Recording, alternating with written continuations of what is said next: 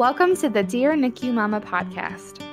Our mission is to connect the past and the present NICU mom by bringing them out of isolation and into a sisterhood of women who can stand alongside each other as we heal and grow both in and out of the NICU. Our hope is that through interviews with trauma-informed medical and maternal mental health experts and vulnerable stories from NICU mamas themselves, that you would feel connected to the Dear NICU Mama sisterhood around the world. So, whether your NICU journey was 50 years ago, or whether you find yourself in the NICU today, we hope that this podcast reminds you that you are not alone. This episode of the Dear NICU Mama podcast is sponsored in part by an educational grant from Prolacta Bioscience.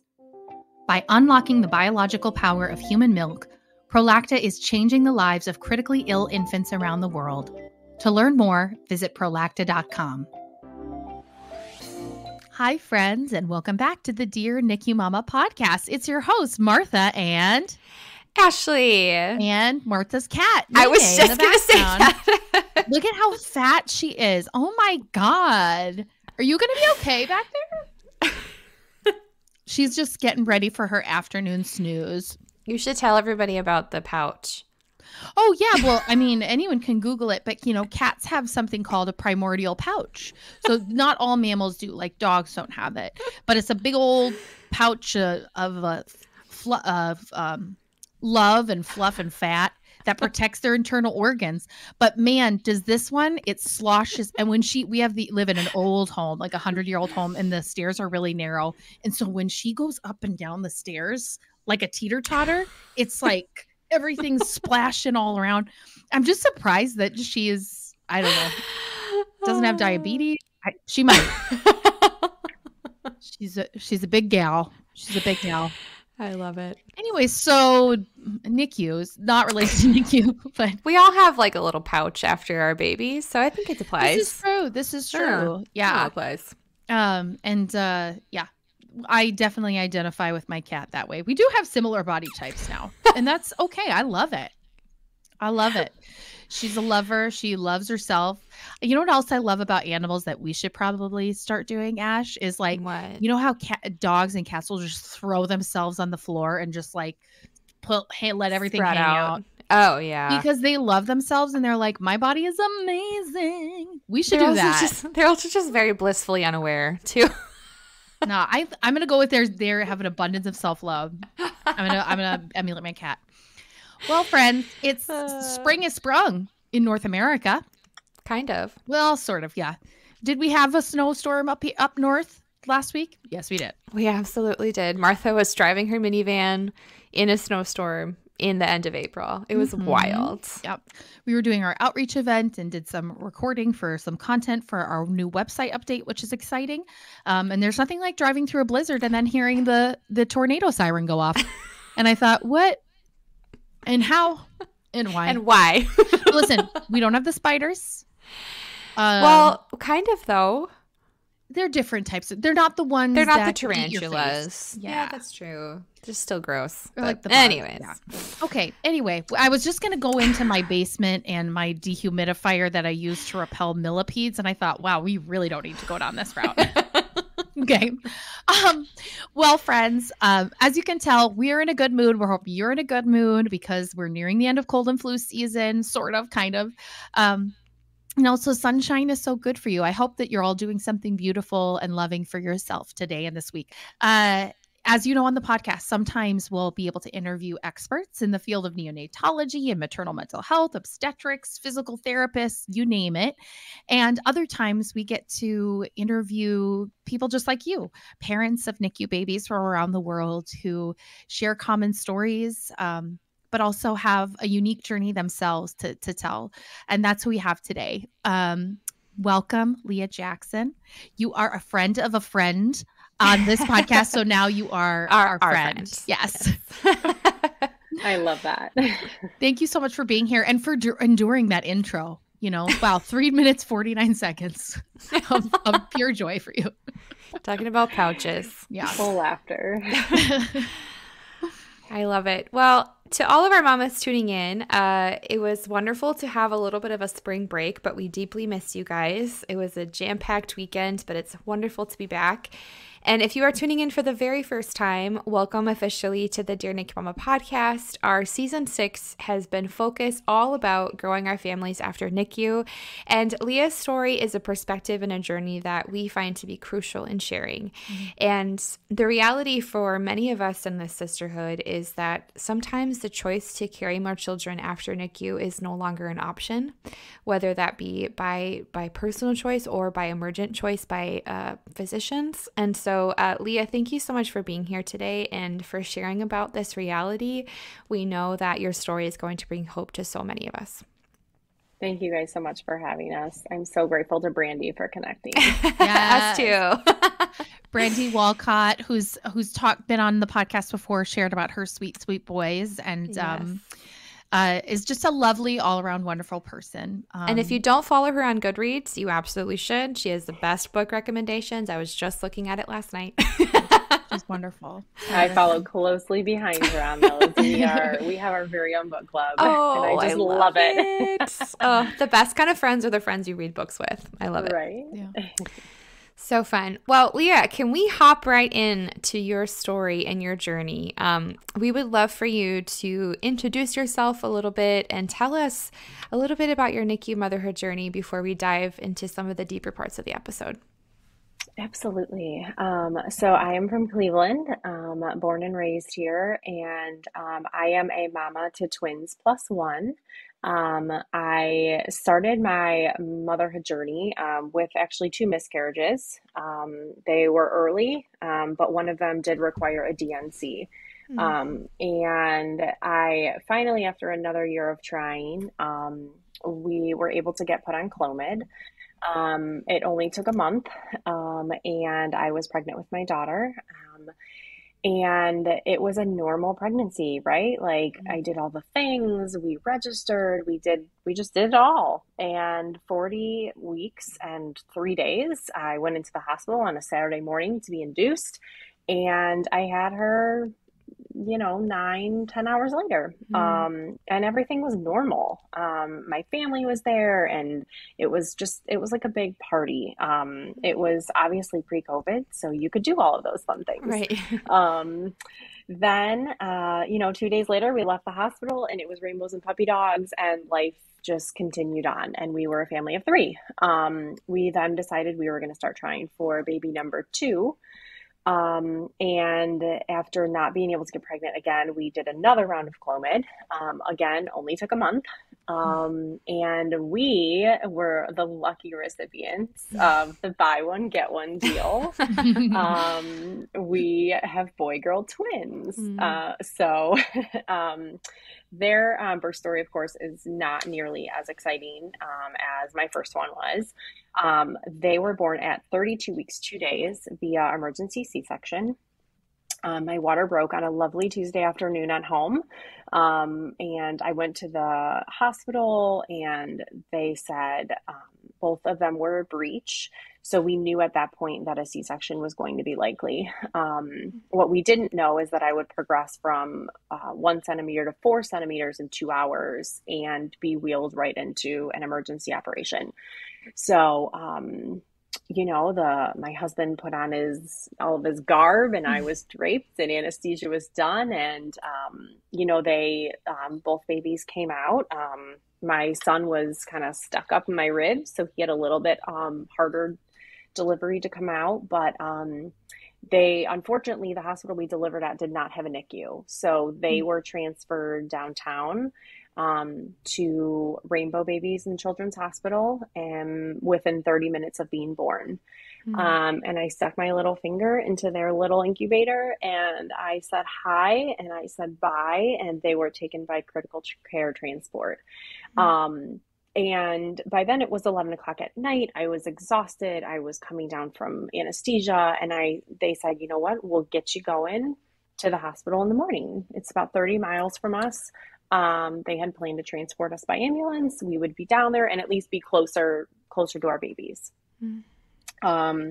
So that's what started it. And that's, the story that, got me on this podcast Mm-hmm. to talk about. They also spent 36 days there at the NICU. My daughter was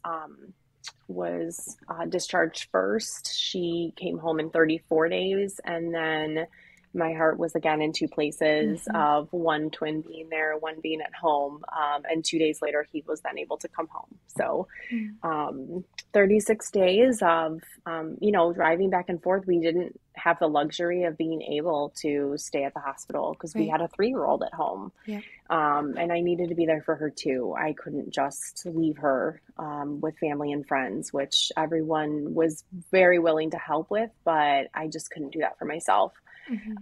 So we trucked back and forth every single day and saw them and visited, put our badge on just like all of you did. And then we went home, and we were then a family of 3 again.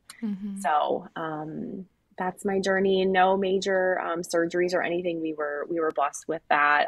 Just, the normal nasal cannula, some extra oxygen, some feeding and things like that. So. But I mean, still, I think you touched on it a little bit, but this idea of really balancing your heart in a lot of places, like it's very hard to be away from your older child. It's hard to have two that are the same age from the same pregnancy, but really different experiences. They're really their own kids. And I think those of us with preemies know there's the breathing, there's the feeding, there's the growth part of it, and they all go on different rates. So it's such a juggling act for you emotionally and mentally. No, absolutely. I could do a whole nother podcast with you on twins. Yeah, absolutely. Because I joke all the time that someone's like, "Oh, send me some pictures of your twins in the NICU," and I'm like, "Well, here's 2 pictures. I have no idea who it is. It could be 2. It could be the same kid twice. It could be 2 different kids. I have no idea." So. Little plug to all my twin mamas out there in the NICU, have a separate folder of pictures for baby A and baby B, and keep them separate, because when you leave, you will not know who is who, and just do yourself a favor. Just do that. Yep. Just label them from the beginning. I love it. Well, and not to backtrack a little bit here, but, the kind of ironic part of recording our episode this week is that it happens to also be Infertility Awareness Week as well. And so, I think that's important to kind of touch on as well, of that sometimes to even becoming pregnant it has its highs and lows. And so, I wonder, we usually leave that question for the end, but since we're focusing a little bit more on, more of like the hysterectomy aspect, I'd love for you to know of just maybe there's mamas listening who are wrestling with infertility, and what words or hope would you offer them that are maybe like in those beginning or middle stages of that? Yeah. So it's interesting because we got pregnant quickly with the first 2, and really weren't even trying. And we of course lost them, but to then have to like try and do it for like a year and still not be able to get pregnant. I was wrestling with the Clomid. Obviously it's a very first step in infertility. There's people that of course have to do way more in their infertility journeys than just a month of Clomid. But, it's just, it kind of takes, I don't want to say takes the fun out of it, but it kind of takes the fun out of it, because you're like, as silly as it sounds, you like have a calendar and you have these pills and you have to take them on days, 5, 7, 9, and 11. And then you gotta, make the baby day 13, 15, 17.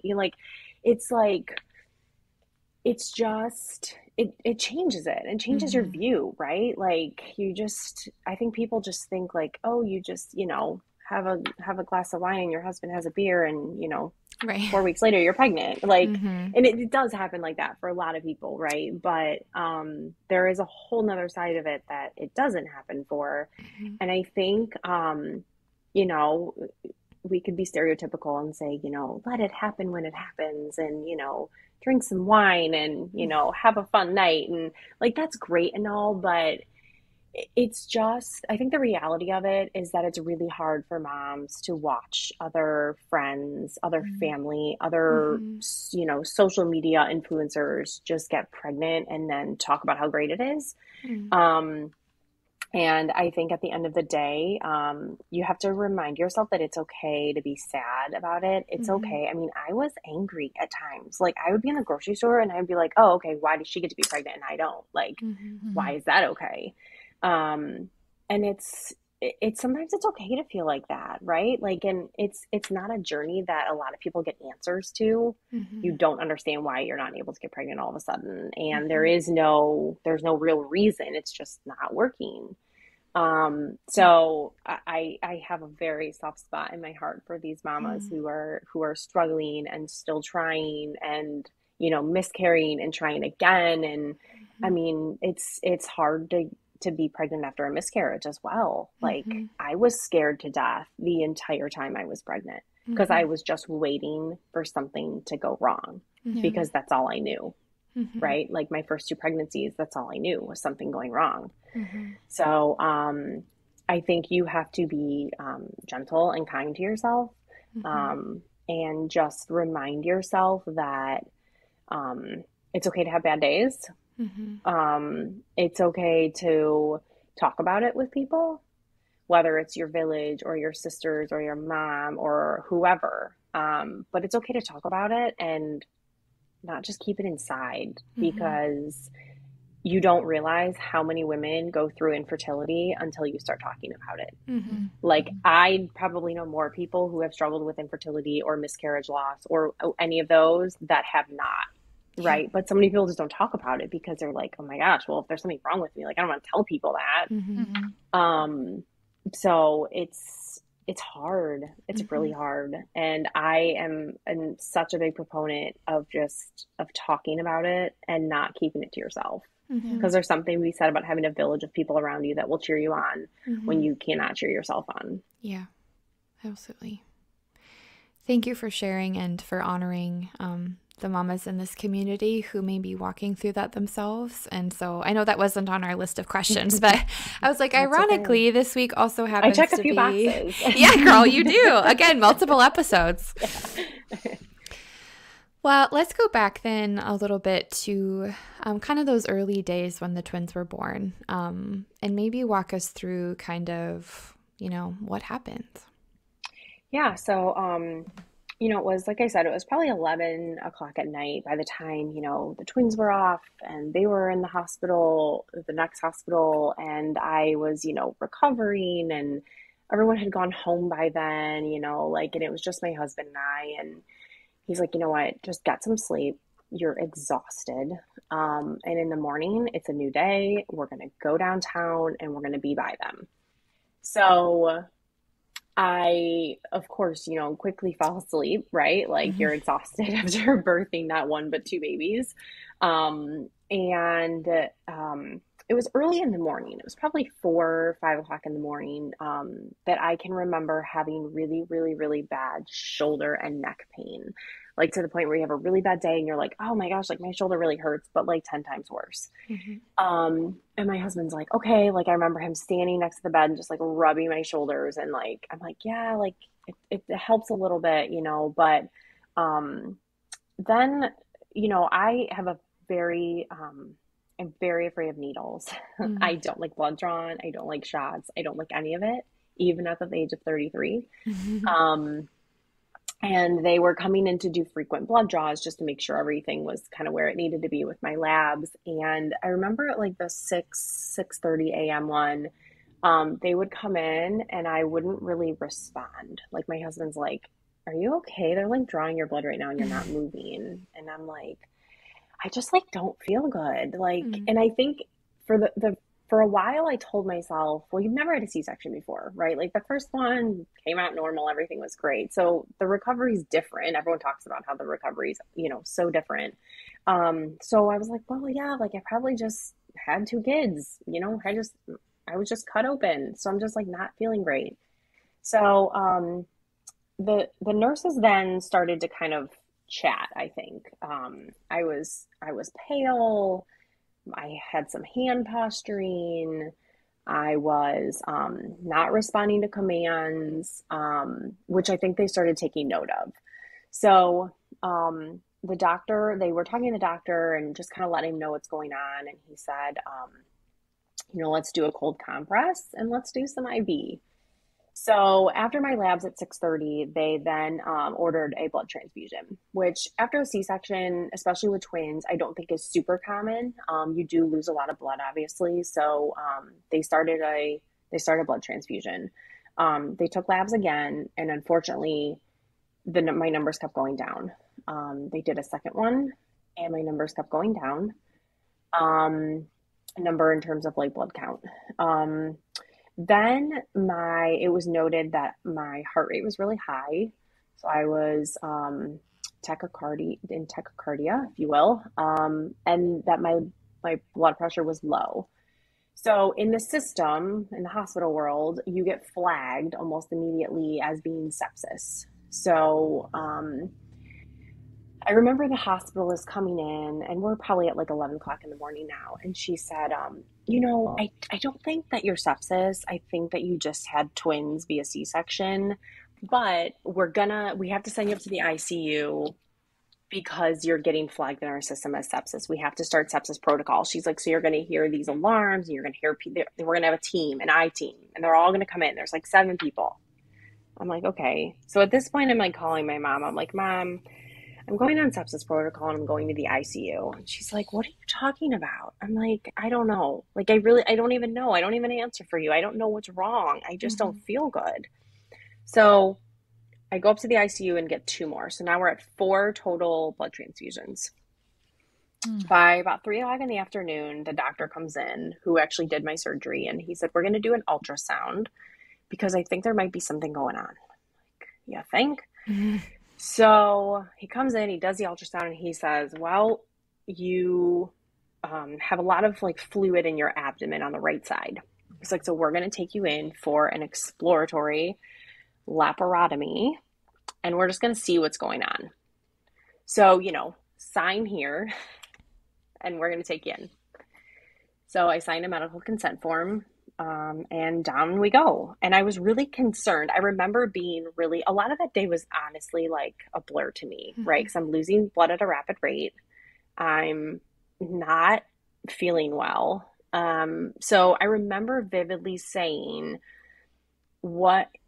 are you going to have to do another spinal? Are you gonna because I, again, hate needles. So I'm like, my concern is like, okay, what are you going to do? You're going to cut the same incision? Like, how is this happening? And they're like, yeah, but we're going to give you, a little glass of wine in your IV, and you're going to go right to sleep and you're not going to remember anything. I'm like, okay. So I wake up from surgery 2.5 hours later. It was much longer than they had anticipated. They told us it was going to be about the same amount of time as the C-section, was about 45 minutes total. So thankfully, one of my dear friends from high school was actually a nurse. I called her and I said, I need you to come up here. I need you to be in this room with me because I am terrified of what is going to happen. So she came up there, and I think she was able to like go out into the waiting room and like tell my husband, like, everything's okay. It's just taking a little longer than expected. So I came out of surgery, and my husband came back, and he said, did the doctor tell you what's going on? And I said, no. And he said, well, they just gave you a hysterectomy. And I said, oh, what? Like, what are you talking about? Oh my gosh. And he's like, yeah, everything's okay. It went well. They did leave 1 ovary. So let me just clarify that part. So I did have a complete hysterectomy with 1 ovary, meaning I will not go into early menopause. I'm not on hormones or anything. But cervix, uterus, tubes, all that is gone. So, and the other ovary, obviously. So when the doctor came in, I vividly remember saying, so does this mean I cannot have kids anymore? And he said, if you are back in this hospital pregnant, you and I will both be in the Guinness Book of World Records. And I don't know anything about bedside manner, but I feel like it's probably not how you talk to a patient who just had a hysterectomy. No. So I was then wheeled back up to the ICU because, of course, I had just had another abdominal surgery. And I will say that the ICU did not know how to handle a 29-year-old hysterectomy patient, right? Because that's not what we are. That I was not that type of patient. And the nurses would come in, and I tried to start pumping, which was good. I think that helped. That was good for me. I needed to do that because I felt like I could then contribute to my babies that were 30 miles away. But I was like, is this going to work? Like, I'm on a ton of pain medication. I just had 2 surgeries. Like, am I even gonna have a milk supply? Like, I don't know. No idea. So lactation consultants were amazing. They were super helpful for me. We put the little tiny bottles in the fridge, and they said, when you are out of here, you can take them downtown. So, I spent 2 more days in the ICU. I had a total of 9 blood transfusions. If you know anything about the human body, you have about 9 bags of blood, 9 to 10 in your body. So for a whole year, I have a whole nother person's blood inside of me. I also had a bag of platelets as well.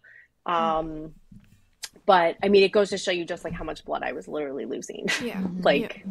Nearly my entire body was gone. Consider how quickly it was, and how long it was going before you actually had that surgery, too. It's just like, first of all, I mean, what a horrifying and terrifying story. And I'm so sorry that you had to live that and experience it firsthand. And there's so many elements of it that are traumatic beyond just the fact that your 2 children are also in neonatal intensive care far away from you, right? That's the other part of it, is how can you even begin to process all these things, this major surgery that happened when in the middle of your head, you're thinking, I just want to be with my babies. I just want to be with my babies. Right. And that just feeling torn by that. That's just an impossible feeling for anyone. I'm so sorry that happened to you. And I'm also sorry that you didn't receive the care that you so very much deserved in that really volatile, vulnerable space that you were in. Yeah. And I think it's funny because I look back, or just talking to people, talking to you guys, how did you feel? And I was like, I didn't have time to feel anything. I didn't care about myself. I just cared about my babies that I still have yet to see, right? Count in the incubator, heading to critical care transport. But I didn't care about me. I wasn't worried about me. I was like, do whatever you need to do to get me out of here. Right. And I just knew that this surgery was gonna put me back further. Right. I knew after having 2 abdominal surgeries, I wasn't just going to leave tomorrow. And I didn't. I had the surgery Wednesday, and I didn't leave until Saturday. I finally got back down to labor and delivery because I told them, I need to be around nurses who know how to handle my situation and who are sensitive to the fact that I am pumping, but I am not pumping for you to give it to the baby that's bedside. Right. I'm not, my babies are not at the nursery right down the hall. The labor and delivery nurses were true. I mean, we say this about a lot of nurses in our lives, but they are true angels. They were able to put me, at the end of the wing. So I could not hear the babies crying, the moms in labor, the, lullaby music that plays when babies are born. They were very sensitive to the fact that it is not what I wanted to be around. And I'm grateful for that. Right. They were exactly right. As you hate to say that, but I didn't want to be around that. I didn't want to hear babies crying because they weren't mine. So while I definitely did not have a fantastic, medical care team experience, there were those there that really helped me when I needed it the most. Yeah. Well, and you mentioned that, obviously initially your priority was, I need to see my babies. I need to know that my babies are okay. And so I wonder then, when did you really begin to process the fact that I've just had a hysterectomy? Our family building journey no longer looks the way that I had always envisioned it. I'm 29 years old. When did you have the space or, even ability to begin to process this new reality? Yeah, so I really didn't process what was happening until their first birthday. Yeah. So they turned 1, and I realized I will never celebrate a first birthday again. Never. This is our last first birthday in the house. I was put on Zoloft before I even left the hospital. It was not a choice of mine. It was a choice of the fact that I answered no to every postpartum depression question on the questionnaire. And I basically had every red flag you could possibly have when you left the hospital. So they advised that I go on it. And again, at that point, I'm like, okay, whatever, put me on it. I don't care. Get me out of here. I took it for 6 months, and quite honestly, it made me very numb to anything. So I'm a very emotional person. I cry, I laugh, I'm mad, I'm happy. I feel it all. And the fact that I wasn't feeling any of it was very, very uncomfortable for me. So I think that, being on that, going down to the NICU every day felt like Groundhog's Day. And then they came out in October, and it's cold and flu season, right? Like we just talked about it. Yep. And you have an older kid. In March, and she was in preschool. Right. I couldn't pull her, right? Like she needed to have some normalcy in her life. So she was going to preschool. I was staying home. And then I had to go back to work, of course. And then March comes along, and we all know what happened in March of 2020. Right. Yeah. So then we didn't leave the house again. Yeah. So it's like all this was happening, and I didn't even have time to pay attention to what was going on because then we had COVID. And you're not only worried about flu season and cold season and RSV season, you're not worried about COVID that we know nothing about. So their first birthday, I hit a wall, and I was like, oh my gosh, this is it. We're done with babies. We're done with first birthdays. We're never going to do any of this again in the house. And that's when I really started to seek some help. So I found another organization near and dear to my heart, Project NICU, and I found them scrolling on Instagram one day. I found a therapist who I saw her once a week, and we talked through it all. We talked through the fact that the emotion that I think of on their first birthday was angry. Like I was mad. I was like, how dare you make a decision that impacts my family and me for the rest of my life? Like, did it need to be done medically wise? I am sure it did. But I had no say in it whatsoever. Right. No say.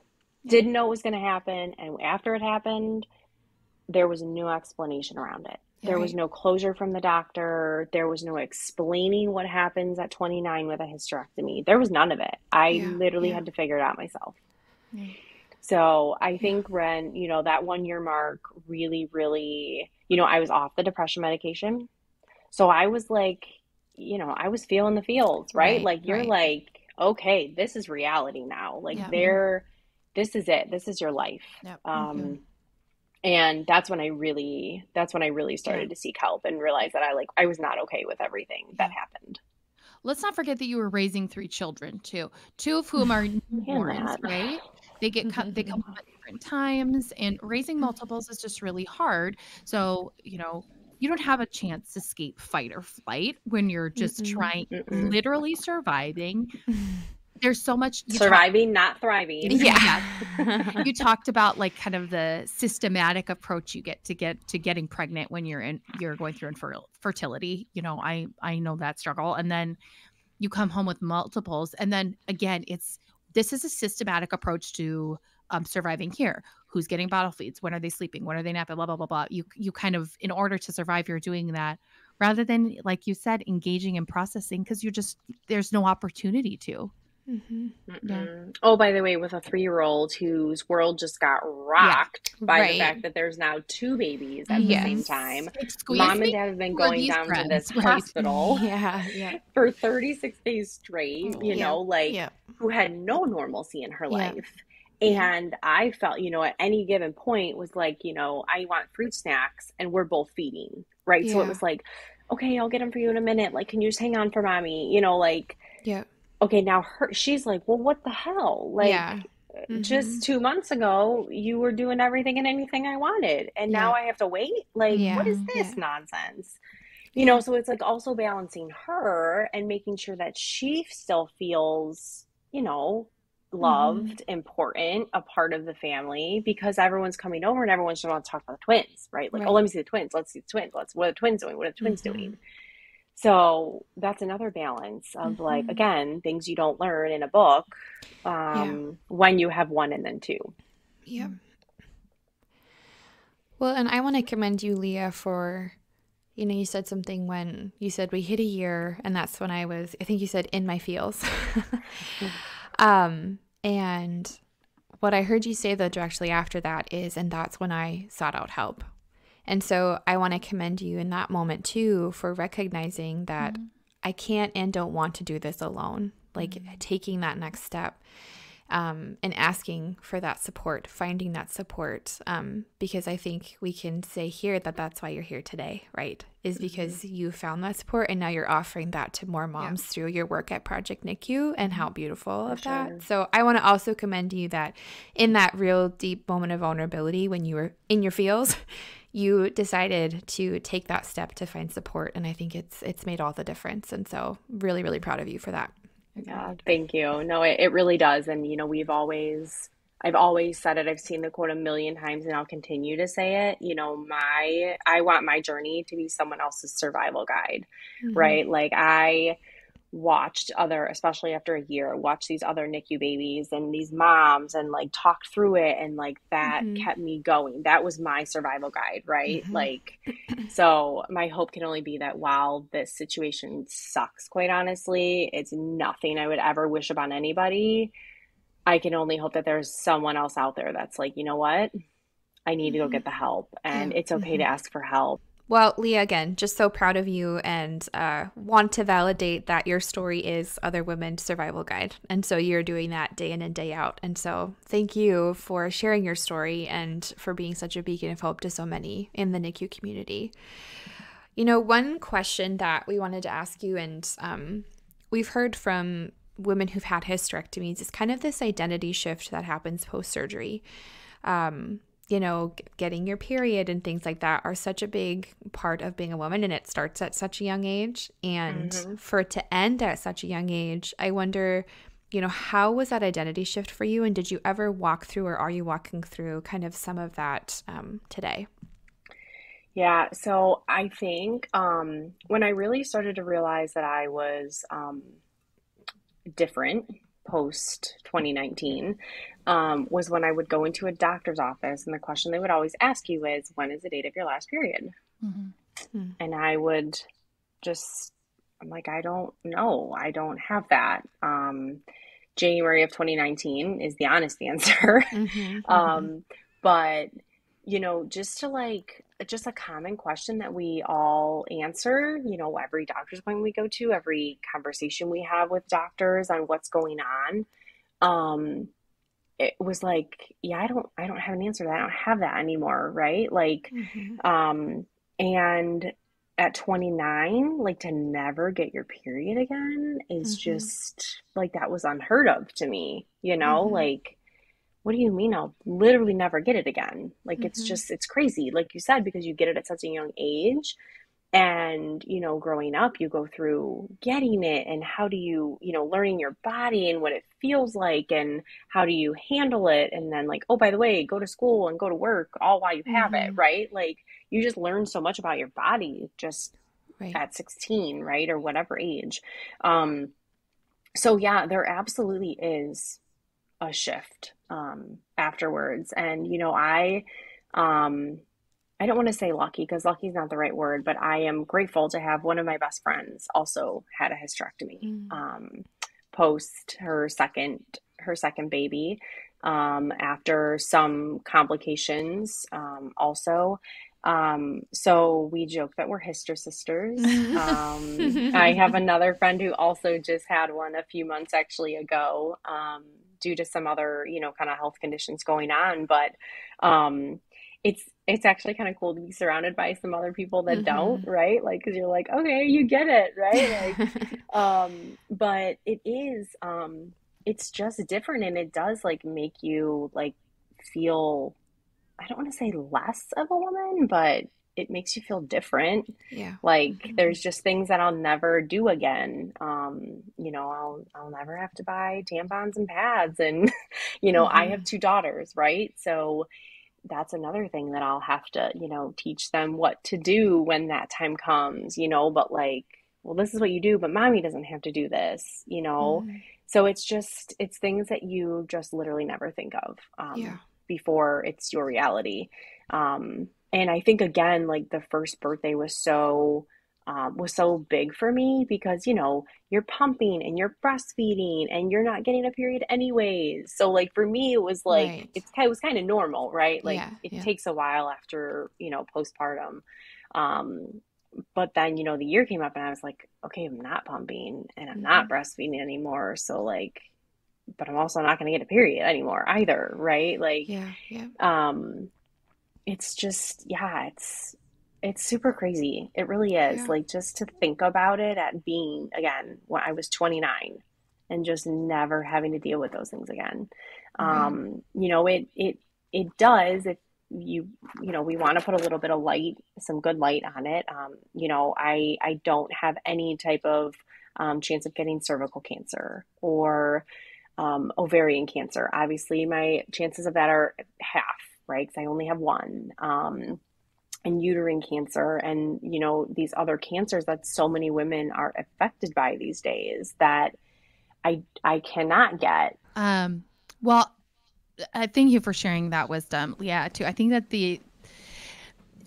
what you were missing probably was like this kind of broader understanding of what it means to be a woman, because like you said, now you found people in your close-knit community that have had the same experience. And this idea that womanhood isn't defined by these things that happen to our body, but because we all know like there's like this wide range of women and this intersectionality now, like because of what you've been through, or maybe people who've never had a period, right? But like there's all this experience, and the more that we talk about it, the more inclusive and holistic our communities can become. The communities of peer support that we operate in, and then also the medical community, hopefully, because you shouldn't have to go into these spaces and have to kind of redefine yourself every single time you go into an office. Yeah. So I'm so glad that you share so openly. It's such an important part of your journey and many, many others.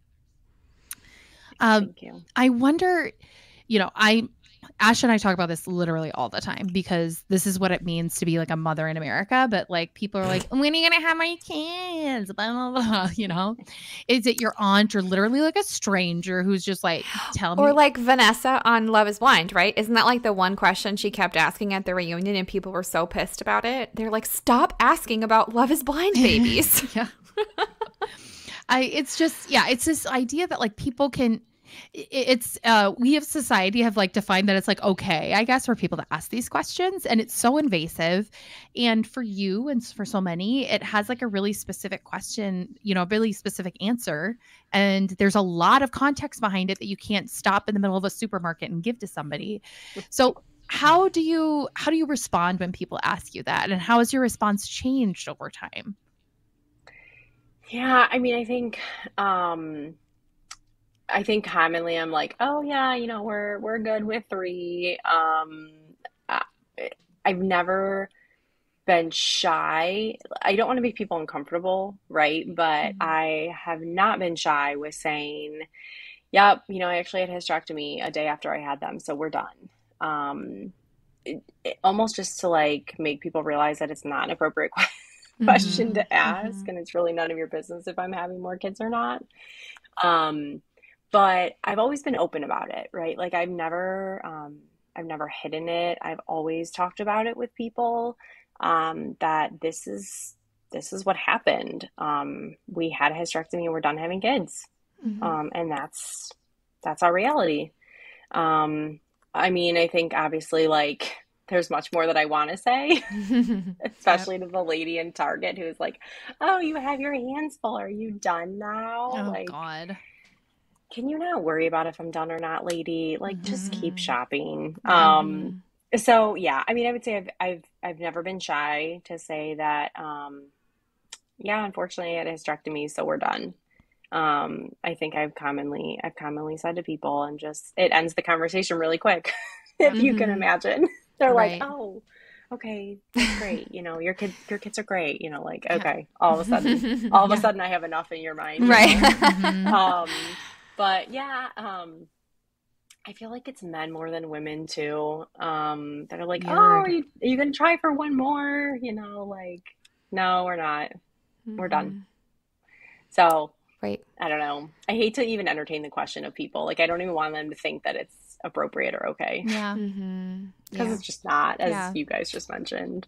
Yeah. But it doesn't stop people from asking it.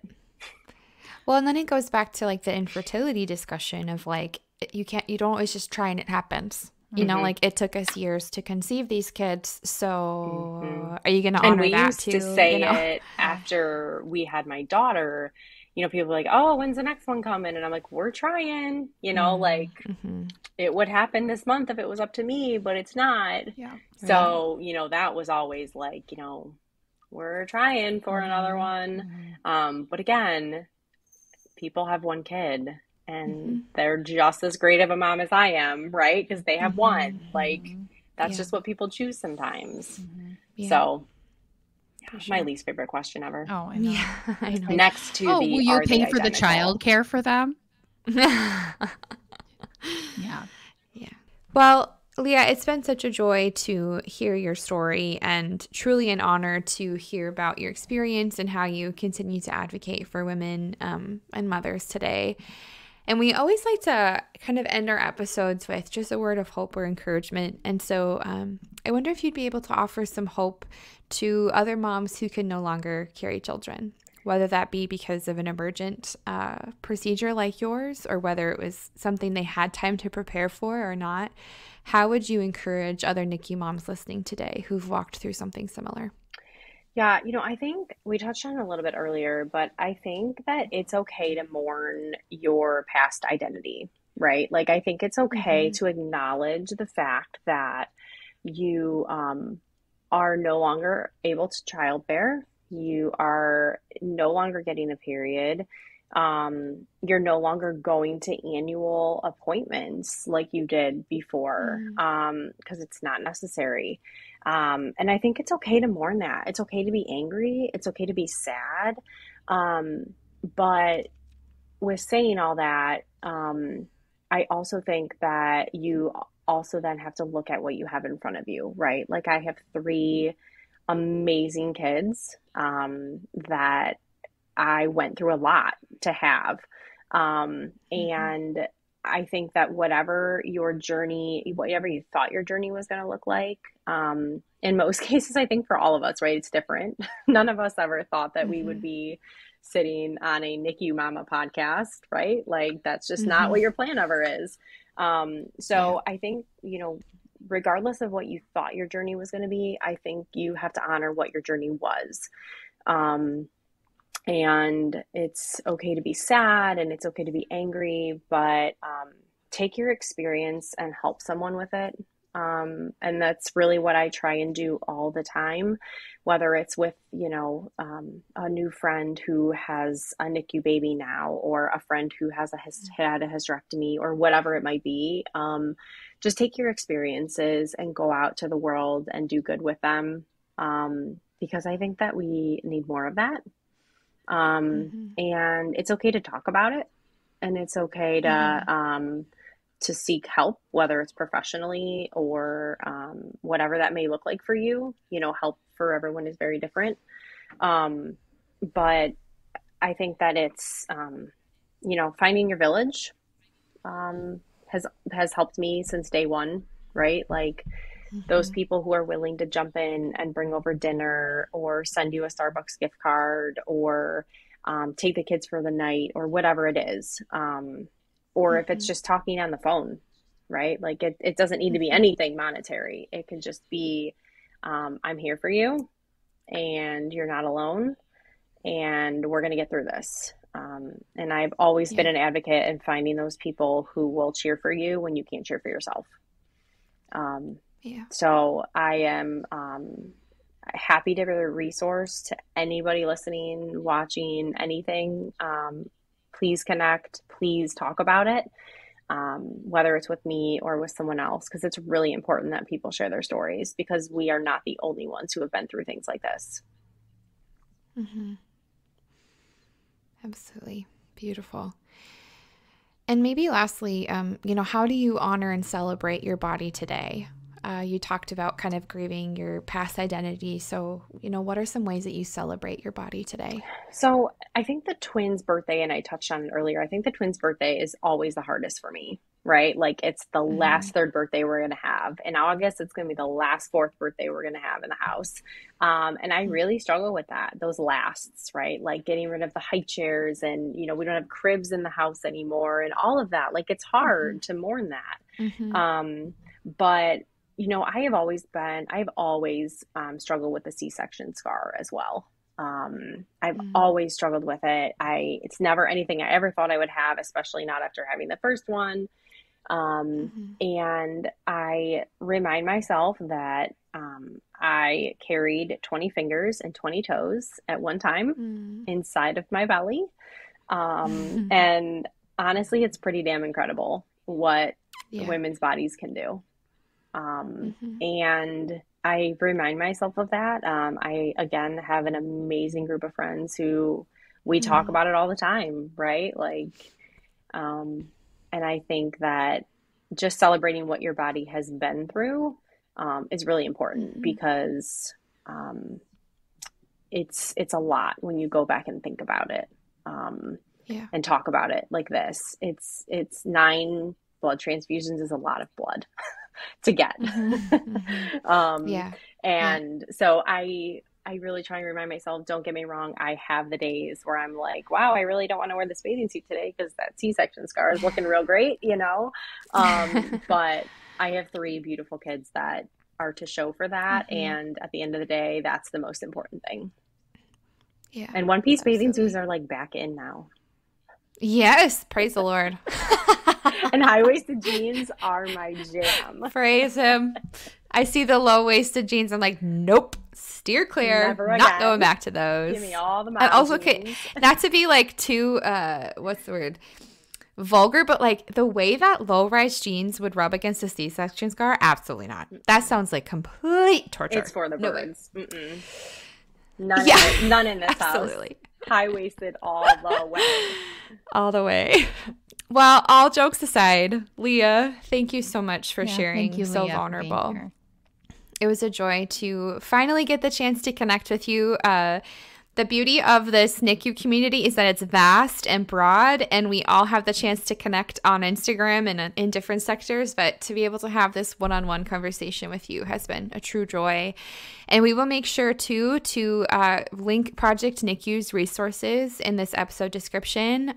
They are a fantastic support group for NICU mothers, and they have a very diverse offering of support groups that they offer, and so we highly suggest that you check them out. So we'll make sure to link them in the show notes as well. But to all of our mamas listening who have walked a similar walk or who can no longer carry children, we just want to remind you that your worth has never faltered or never changed. Your worth as a woman is not determined by your existence or function of a womb, and we see you and honor you today as a remarkable woman and mother that you are. So you are not alone. This sisterhood is with you and exists to support you and walk with you, and you are worthy and deserving of the message and hope that you are not alone. So we love you. We are so grateful for this community. Thank you for continuing this conversation of building our families after NICU. We know it can be a very tender one. So we hope that after this, you have the chance to treat yourself to a yummy coffee or do something lovely for yourself. So we love you guys. We'll be back next week, but have a wonderful, wonderful rest of your day. Thank you so much for listening to this week's episode of the Dear NICU Mama podcast. If you loved this episode, we'd be so grateful for a review on any of the podcast platforms. And we'd love to continue connecting with you via our social media pages or a private Facebook group. And ultimately, NICU Mama, welcome to the sisterhood.